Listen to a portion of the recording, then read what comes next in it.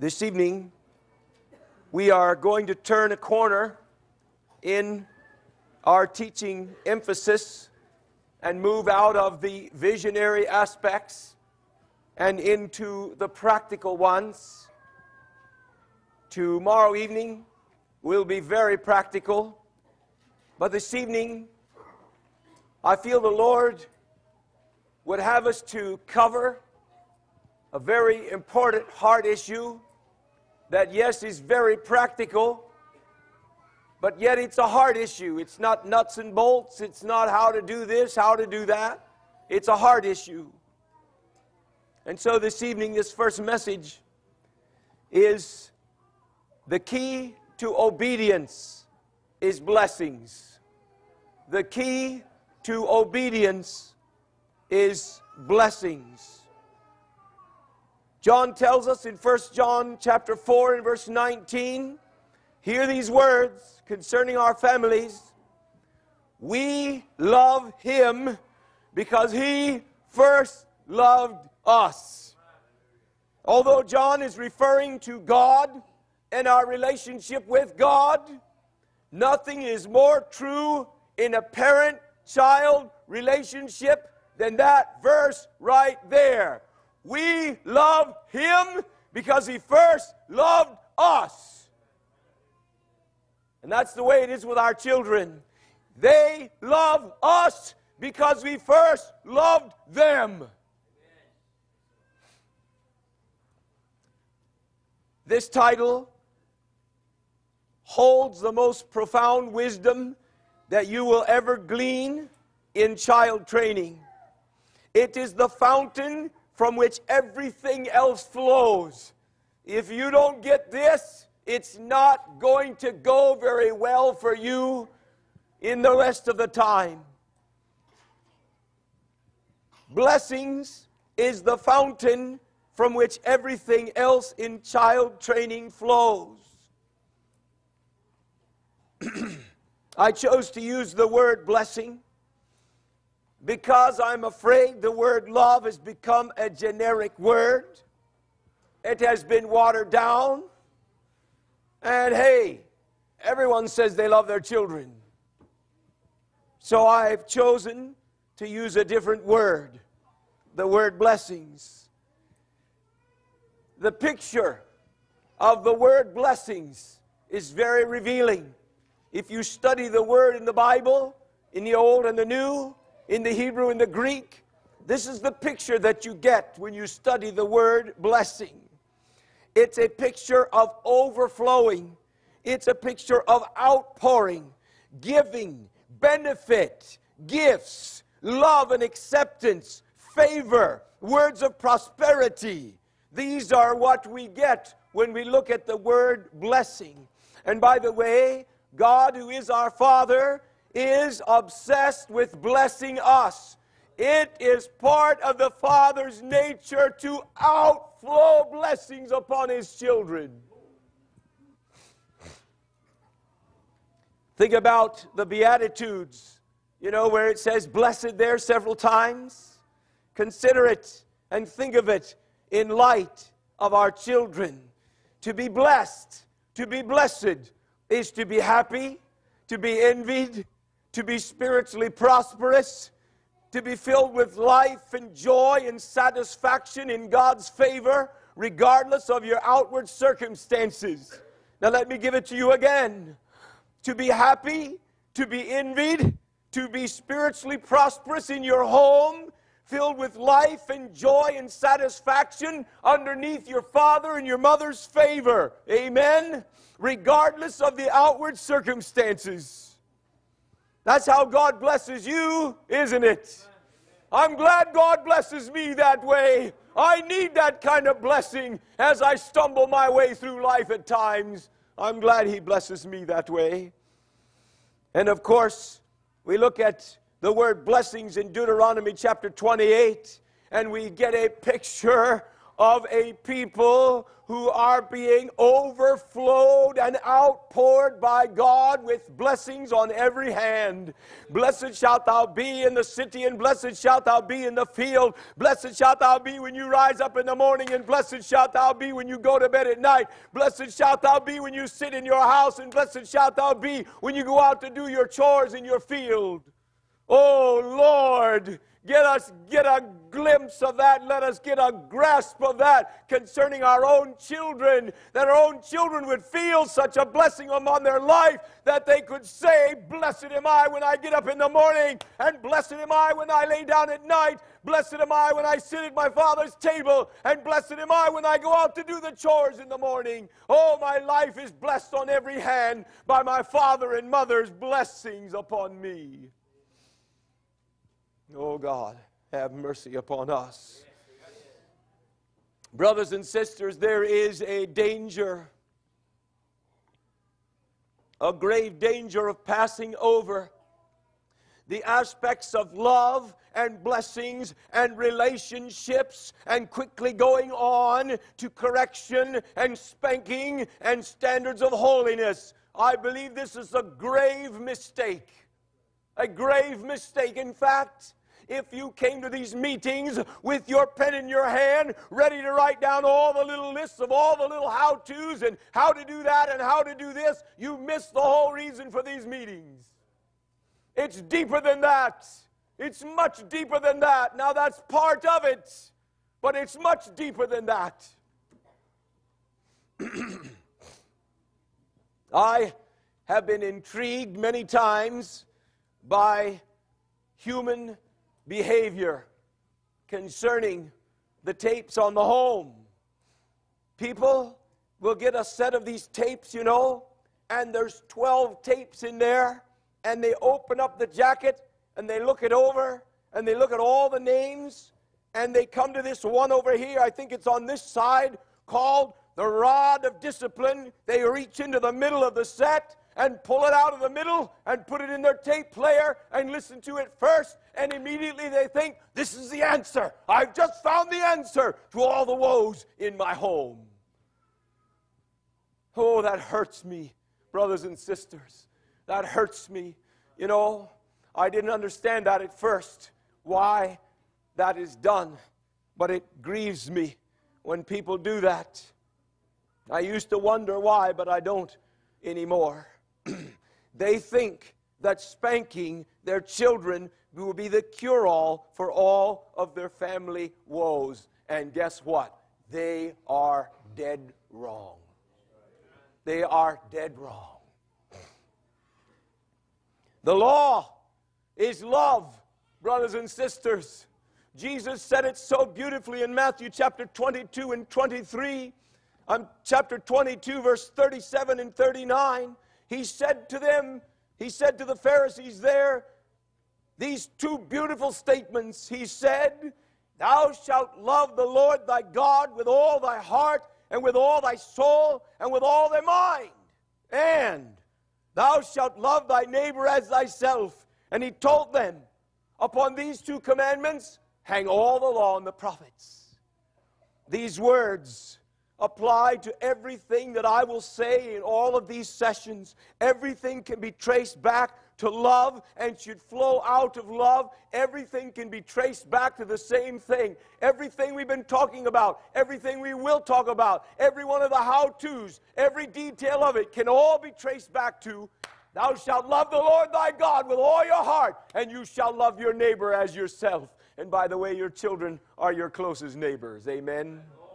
They are your closest neighbors.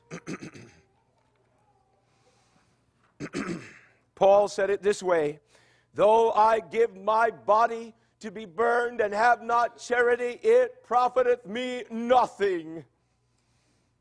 That was what was wrong with the Pharisees, you know.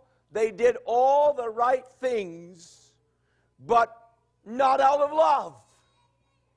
We can neglect the weightier matters of the law as they did and only pass on a religion to our children. We can set out neglecting the weightier matters of the law and jump in with all these how-tos and make things so heavy in our houses that our children will not prosper under it. The law is love, brothers and sisters. Make sure whatever you do, that it be showered with love, because the law is love.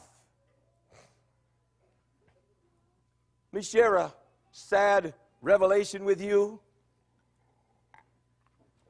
Years ago, when the tapes on the home were just beginning to circulate, and people were asking for them, and we were just beginning to realize, hey, seemed like God is going to use these tapes, and they started going out.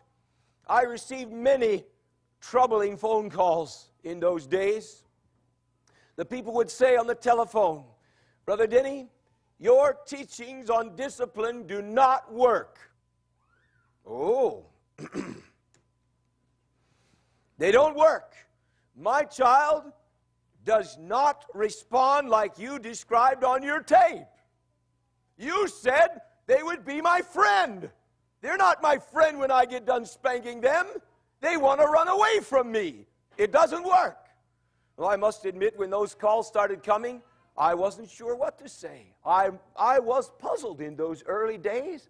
I thought, Lord, what's wrong? They're giving me a true story. They're telling me that things aren't going well. They're giving me these woes of the circumstances and the responses of their children when they give them a spanking. What's wrong? And I took my question to the Lord.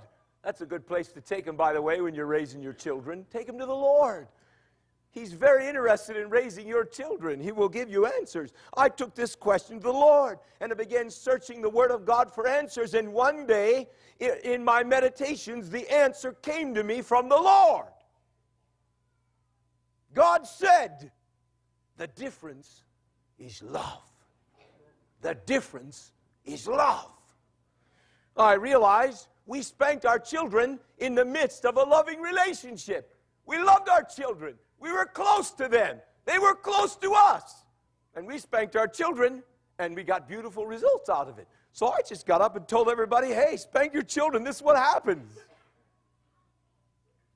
But God said, the difference is love. So I thought to myself, okay, I'm going to test that. And then the phone just kept on ringing, and the same people or the same questions came on the telephone, and they said, we don't know what to do. Your teachings on spanking don't work. So I thought, okay, I'm going to test this now. And I asked them, dear parent, one question I want to ask you. Are you close to your children? Do you have a close, loving, flowing relationship with your child? Silence. No. The answer was always the same. No. Aha. And I realized right there that there was a bit of a blind spot in the teaching. And that's why 2 or 3 years after those home tapes were preached, we put this tape in there in the back of it, Blessings, the Key to Obedience, to try to fit that hole back in there, to try to put the right balance in there on the whole idea and attitude of spanking. God's burden is for relationships. Malachi chapter 4 and verse 6 describes that very clearly, the burden that God has as he speaks about the children in Malachi chapter 4 and verse 6 and the fathers. The burden of God there is relationships. It's relationship, dear brothers and sisters. That's what God wants. And out of that relationship, yes, there are many things that we must do, but it must come out of a relationship. And I found that these people did not have that relationship. There was a distance between them, for who knows what the reasons are. There could be many different reasons, but they were there. And so when they picked up the rod to set their child straight, it just put a bigger wall between the two of them than was there already. And that may scare you a bit, but that's all right. It's good to get sobered up sometimes. Maybe that's the kind of results you're getting. God is concerned about the flow of love between father and his children and their father. This flow of love is the foundation of all successful child training. Remember the first love relationship we talked about? That thing is supposed to just continue to grow.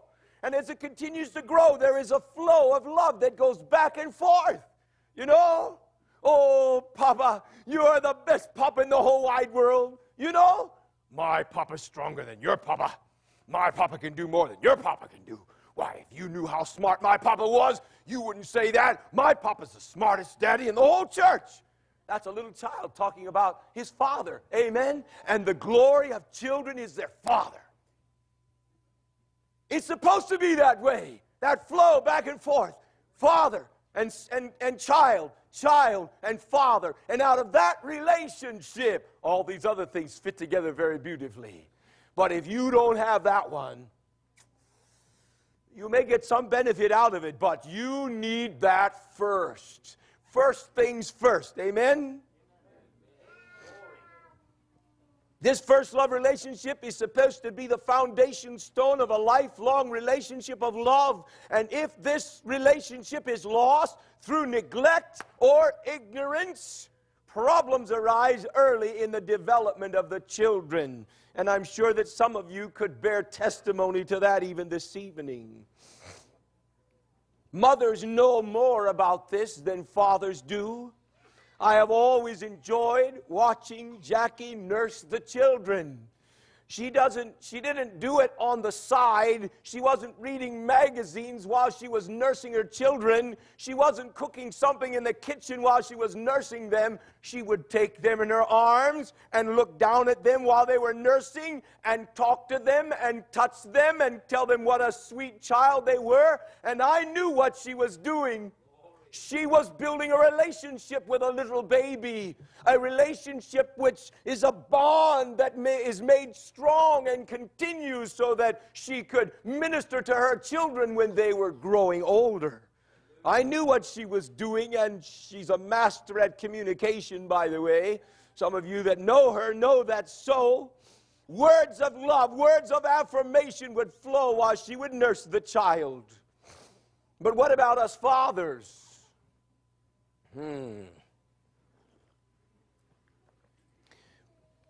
Many fathers are confounded with the lack of respect and obedience that they get from their children, but they do not realize that it is there because of a communication problem and a relationship problem between them and their children. Many of us men, we do not know how to build a close relationship with a child. It's a flat spot in our life. It is a part of the desolations of many generations that Isaiah talks about in Isaiah chapter 61. Many fathers are crippled. Their fathers did not bond with them, and now we don't know how to bond with ours. How many of you men can say amen to that? You understand what I'm talking about. It's part of the desolations of the generations before us, men. But I'm telling you tonight, it's not God's will. You can learn how to be a loving father, an intimate man with your children. You can learn how to draw their hearts close to you, and you draw your heart close to them. You can do it. This must be broken in Jesus' name. And the wives can help us in that. My wife helped me tremendously in this. I grew up just like that. I didn't know how to build a relationship. I had zero communication skills. I didn't know what I was doing. But bless God, God gave me a wife who knew how to build relationships. And I learned from her, and I learned from my Heavenly Father. And I said in my own heart, I'm not close to my dad, but bless God, by God's grace, my children and I are going to be close. And we are. We're close. God can change it, men. Many fathers feel there's no need to commune with their children until their children get older. They think, well, this is just a little baby. They can't even understand words. That's woman's work here. You take care of the baby. When the baby learns how to talk, bring it to me. Big mistake, men. That shows a real lack of discernment on your part. Just give the baby to the wife. No, no, no, no, no. You can begin to build a relationship with that little child way before the baby is even born. My children heard the firm, gentle voice of their father from the moment of their birth and before. When there were times that I needed to hold the baby and Jackie was busy with something, I didn't just sit there holding the baby, you know, okay, hurry up, get done, then you can take this baby back. No way. Oh, it's my turn to hold the baby. Bless God. I'm going to talk to that little baby. I'm going to tell that little baby about Jesus. I'm going to dream dreams with that little baby. I'm going to tell that little baby what a sweet little boy or little girl it is. And all those things went on. That's what the children heard before they could ever understand a word. You see, when we speak words, it's not just words. It's heart communicating with heart. And you can begin to build a close relationship with a child long before that child even understands the words, I love you. Because if that love is in your heart, that child will receive the spirit of that love that is in your heart, though they do not understand the words yet. And that's when it begins.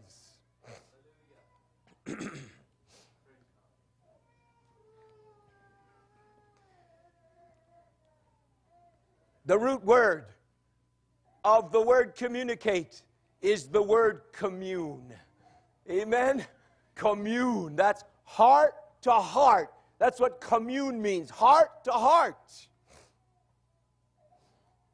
Parents are the initiators of love, just like God is. We love Him because He first loved us.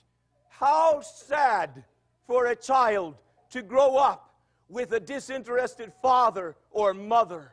I tell you, it's a plague. And that plague, we are reaping the fruit of 2 or 3 generations of disconnected fathers, and we're just beginning to reap the fruit of 1 generation of disconnected mothers. Relationships, blessings, love, heart to heart flow. This is the foundation of everything else that we're going to say all week long. Oh, we must get a hold of it. Play with your children. Play with them when they're young. There's nothing wrong with that. Get down on the floor with your little boy with a toy tractor and vroom, vroom, vroom, vroom, vroom, vroom, vroom, vroom, vroom, vroom, vroom. I mean, get down there on the floor and make that tractor roll. It's very important. Plow the field. Load the hay up in the back of the truck and drive it over to the other side of the couch and dump it out over there with him. Get out there and play with him on the floor. You say, come on, that's kid stuff. You don't know what you're talking about. That's the most important thing that you could do with a 1 and a 2-year-old. Did you know that? That's no kick to me, by the way. I don't get any big kick out of getting down on my hands and knees with a little toy John Deere tractor and going vroom, vroom, vroom, vroom, vroom, vroom, vroom, vroom, vroom, vroom, vroom. I mean, I don't get much out of that. I'm not doing it for my fun. I'm doing it because I want to build a relationship with a little boy. I'm going to put the Word of God in that boy someday. I want him to look up to his papa and think he's the best papa in the whole wide world. That's why I'm down there on the floor.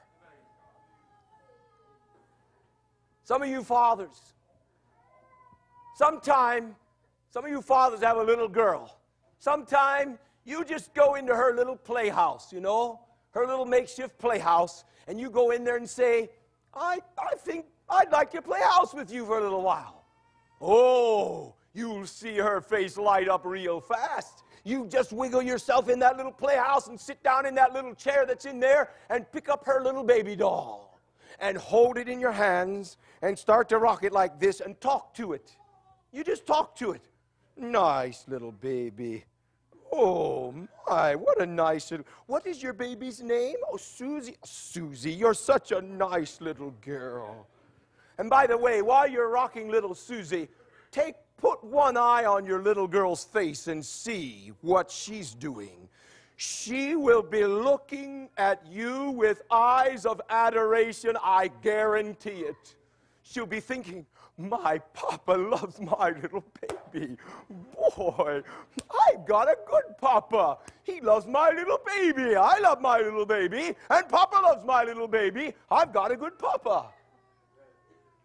You get it? Relationships. That's how you build a relationship with a little child. Someone said to me some time ago, Brother Denny, how do you get your 12-year-old to talk to you? My 12-year-old won't talk to me. How do you get your 12-year-old to talk to you? Oh, I said, hey, that's no problem. Here's how you do it. You let him talk your ear off when he's 5 years old, and you talk his ear off also. If you let him talk your ear off when he's 5 years old, and you talk his ear off when he's 5 years old, guess what? He'll still be talking your ear off when he's 12 years old, bless the Lord. And when it's time for him to open up his heart and say some of the most important things that are going on inside of him, guess what? He'll want to talk to his dad. That's how you get a 12-year-old to talk. Be his buddy. Can I say it that way? Be her friend. I'll never forget the first time I heard my dear little Elizabeth give me her special name that she gave me. I was carrying her up the stairs. I think she was maybe 3 years old, and I had her in my arms, and I was going up the stairs, and I got up part of the stairs, and she stopped me in the middle of the stairs. And she said, Papa? And I said, yes, Elizabeth. And that sweet little girl, she put her hands on my cheeks. You know, that's enough right there. That'll get any papa. She put her hands on my cheek, and she said, you are my sweet daddy friend. Oh, I was smitten. It was love from then on out. You are my sweet daddy friend. You know, I thought about that a lot of times. There's a lot of deep meaning in those few words there. Papa, you are sweet. You are my daddy, and you are my friend. Yes, you are my sweet daddy friend. You understand what I'm saying? I like the way Michael Pearl says it. He says, hey, relax. Enjoy your children. Come on. Don't get so tough. Don't be so tight. Loosen up. Enjoy your children. Good words, Michael. Good words. Get close. Give them a horseback ride. Wrestle with the boys on the ground till they get so old, then quit. Have fun with them. Work together with them. Hold hands when you go somewhere. Get some project and do just because they would like to do it, and do it with them. And let them chatter all the way that they're doing it. Take them to the hardware store. Put them in the car and take them to the grocery store and let them just chatter away.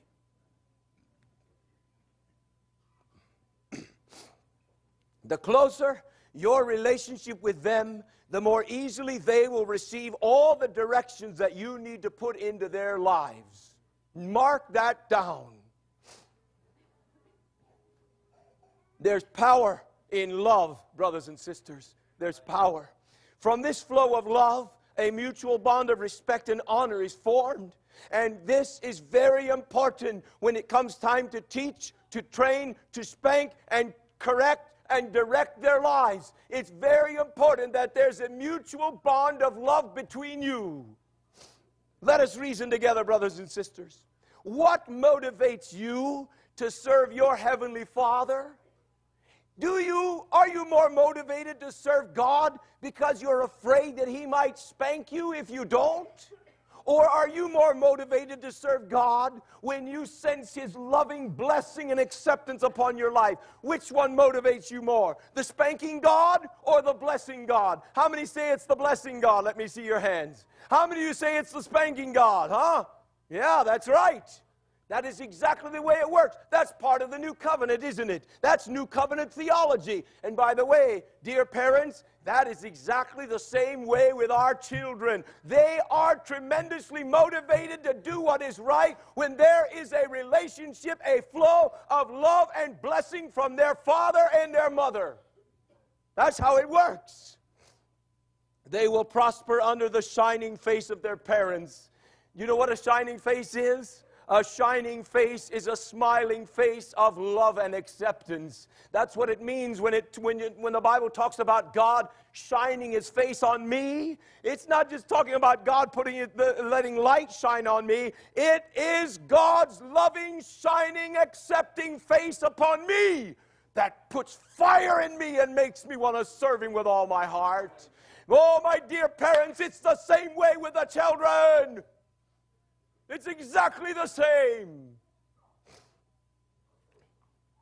This is the foundation of our service for God, and I tell you, it is the foundation of an obedient, honoring, respecting child.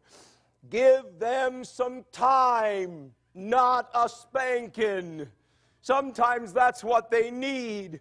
Many times when there is a problem with a child, they just need some time, not a spanking.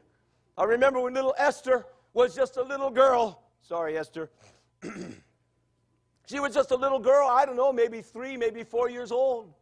We had a problem with willing obedience. I saw the problem. I was concerned about it. My first thoughts were, maybe we have a strong-willed child here on our hands, and maybe I need to get more consistent on discipline, and she just needs a few more spankings, and everything will be okay. That was my first thought that came into my mind, but I've learned not to go on my first thoughts sometimes, and when I was alone with God in my prayer time, as I was praying for the children, and I prayed for that sweet little girl, God just spoke to my heart and said, maybe she just needs a little more of her papa's time and attention.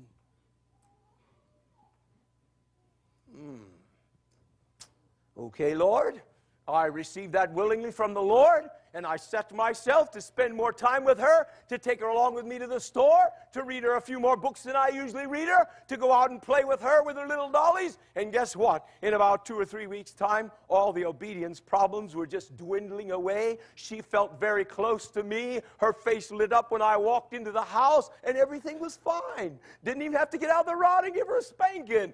Amen?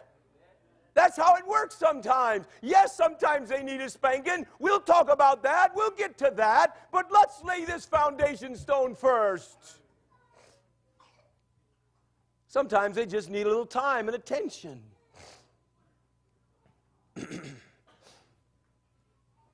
What about a strong-willed child? Maybe you think you have a strong-willed child. That's something that people often ask me. Brother Denny, could you give me a little counsel? I have a strong-willed child. Could you give me a little counsel? Here's my answer to them. Yeah, I have some counsel for you and your strong-willed child. Oh, good, okay.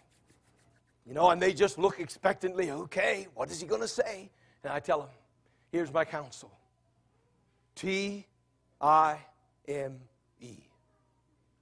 That's what you need. T-I-M-E.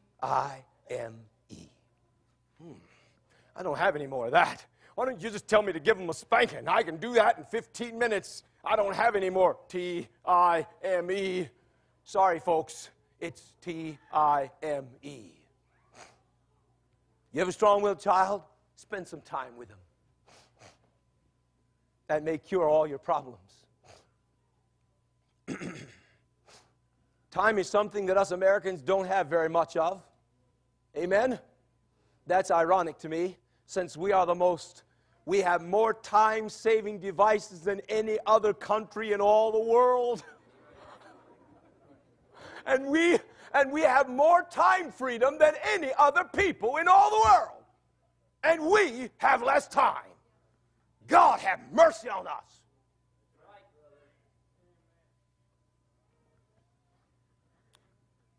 Oh, we just want to spank them, don't we? We think that spanking is the answer to all of our woes, and I'm telling you, it's not. It's not. We Americans, we want everything quick. Quick. McDonald's, quick. 60 seconds, 90 seconds, 90 seconds, in and out, quick, right away. I'm afraid that has come over into our child training techniques also, and we want a quick fix for obedience, right? So just get out the rod and let them have it, straighten them up, send them on their way sobered, and everything will be okay.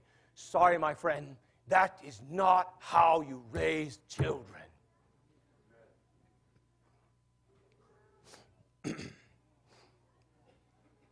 It will not come out all right.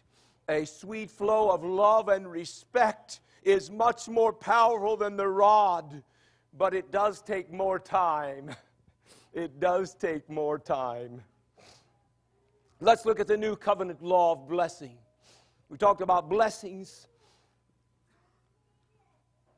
We see in the Old Testament the principle of blessings. It's there. We see it being practiced everywhere in the Old Testament. We looked at a Jewish father and how the Jewish father gave his child a blessing on the Sabbath evening, and that's beautiful to see that.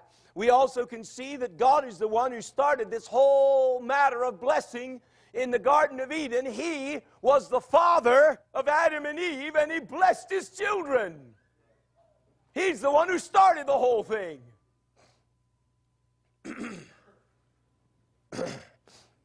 Some time ago, we were down in Washington, D.C., standing to get into this big, what is that? Is it Washington Monument, that big tall thing sticking up there? And there was a big long line. I don't know how long, but it was pretty long line. And a Jewish man cut in line right where I was. I think he might have seen my beard and thought maybe I was a Jew too, and it was okay for him to cut in line, you know.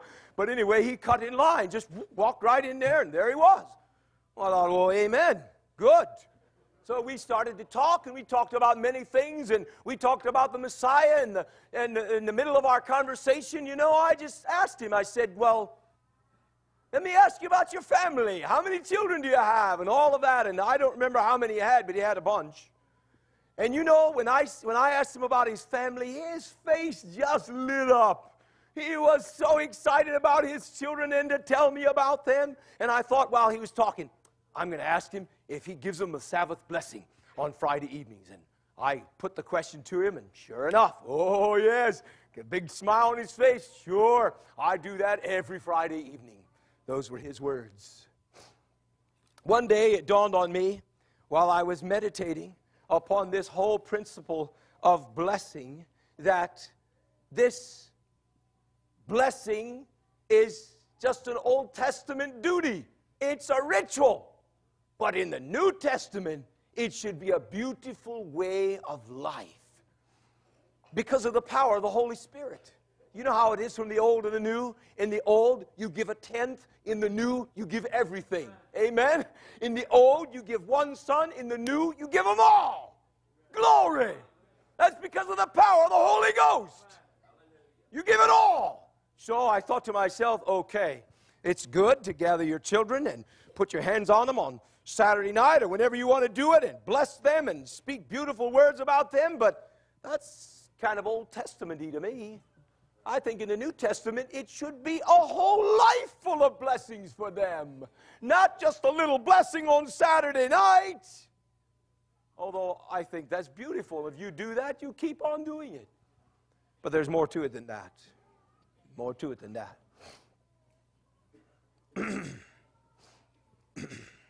How does this apply to our children? Your children need your blessing all day long. They need it all day long. A ritual is not enough. They need to be surrounded with a life of blessings that they receive from their parents. Oh, the power and effect this has on the children, it cannot be measured. Picture that Jewish father again. On the Sabbath eve, remember? He looks out at the child. The child comes to get a blessing. The father's face shines out at his son or his daughter. As they come to him to get a blessing, he puts his hands upon their head. He speaks words out to them. He blesses them. He speaks words of future blessings. He speaks words of blessings upon their life. He speaks words of affirmation to them. He speaks words of love to them. And that little child walks away from there Wow, feeling good. My Father blessed me. Oh, but how much more if a child grows up in an atmosphere of blessing, not just a Saturday night one. This should be happening all the time. What are some practical ways which this can be done? Just consider with me briefly. When you see your children in the morning, first thing in the morning, they ought to see the outshining of your face toward them. When they see you in the morning, when you check up on their schoolwork, they ought to see the outshining of your face and hear words of love and affirmation come out of you. When the child has done a good job with their chores that you gave them to do, as you sit down and have a meal together, what a joy to be able to look over at your child and let the child receive the outshining of love from your face and hear words of blessing come upon them while they're sitting around the meal table. When the child comes to confess something that they did wrong, that maybe it displeased you, or maybe they're coming to clear their conscience. I tell you, when my children come to me to make something right, I don't scowl at them one bit. I wrap my arms around them and I hold them close and tight to me, and I bless them that they had the courage to come and tell me that they did wrong. It's a time of blessing. It's not a time of curse.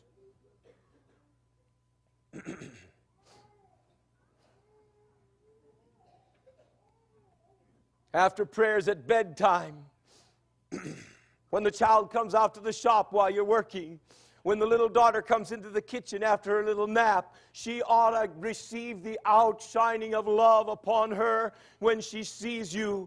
Birthday times are good time. I like to say it like this: give them 9 pounds of blessings to 1 pound of correction, and everything will be all right. Everything will be all right. Do you see how this could change the atmosphere of your home? This kind of life of blessing is contagious, brothers and sisters. Soon everybody in the household will be doing it. Children thrive under this kind of care. It is the oil that lubricates all the other aspects of child training. Some time ago, we were having our traditional Sunday evening snack talk time. That's what we do on Sunday evening. Snack and talk time. Chatter time. Oh, we talk about all kinds of things. But some years ago, when little David was 2 years old, we were having our little family time. All the children were home back then when David was 2. And you know, little David, he was being a 2-year-old. He was just being a 2-year-old. You know, not a terrible 2. We don't believe in those. That's not true. I don't believe in terrible 2s. He was being a 2-year-old. You know how they are, just blessing everybody, being sweet, talking to everybody, and everybody was blessing him, and they were holding him on their laps, and he was getting blessings from everybody. And I just kind of stepped back out of the scene, you know, and I was watching this, and I thought, and of course I just said it in my heart, I said, David, you got it made, boy. You got it made. Here you are, 2 years old. You are so surrounded with blessings. All your brothers and sisters are blessing you. Your father's blessing you. Your mother's blessing you. Blessing, blessing, blessing, blessing. He'll never have a hard time growing up and wondering whether he has any value or not. Bless God. He was surrounded with blessings. And that's the way God wants it to be with every one of our children. He wants our children to be surrounded with blessings.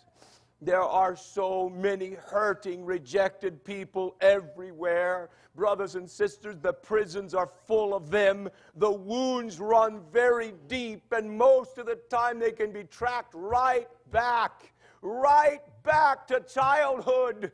They carry those curses into their adulthood lives. They are dysfunctional fathers. They are dysfunctional mothers. They are dysfunctional husbands and wives. They can't fit into society right. Why? Because they grew up with rejection and neglect, and they just figured they must be no good and nobody loves them. That's not right. for a Christian child to grow up feeling those words. It's not right. Let's stand and pray.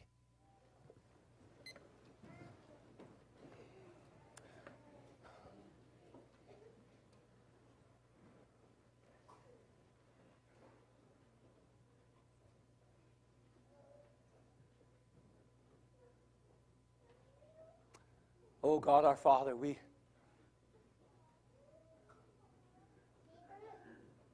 dwell under your wings tonight, Father. We thank you that you love us. We thank you, Father, that you have been a good example to us of what a loving Father is, Lord. Oh God, we just pray you will continue to work in our hearts, God, this night. Lord, there's some fathers and mothers' hearts that need to turn tonight, God. I just pray, let your sweet Holy Spirit settle down upon our hearts, Lord, and speak to us, God. We trust you for this in Jesus' precious name. Amen.